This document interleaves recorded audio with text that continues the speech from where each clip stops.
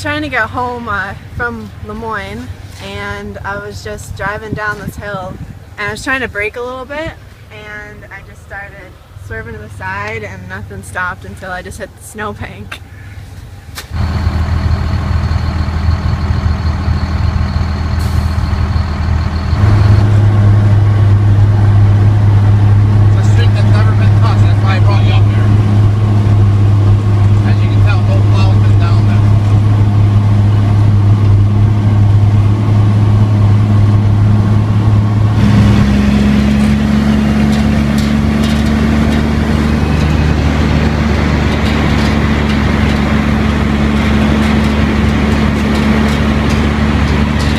We had, obviously, it was our first major storm of the season, and it was that heavy wet snow, and it just kept coming down and staying on all the main roads, so we never got a chance to really get into the residential areas.